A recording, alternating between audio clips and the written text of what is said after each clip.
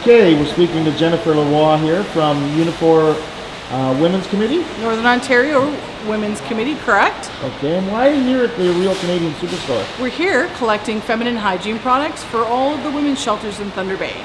Oh, and is it going well? It is going really well, very well. Lots of good response, lots of positive feedback. We're getting some cash donations as well as tons and tons of product so that we can hand it out to the women that need it.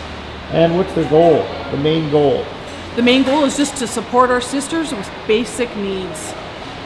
You don't have a goal like you want to get a certain amount and you donate a certain amount? No. Okay, so it's just as much as you can. As much as we can, absolutely. Oh, great.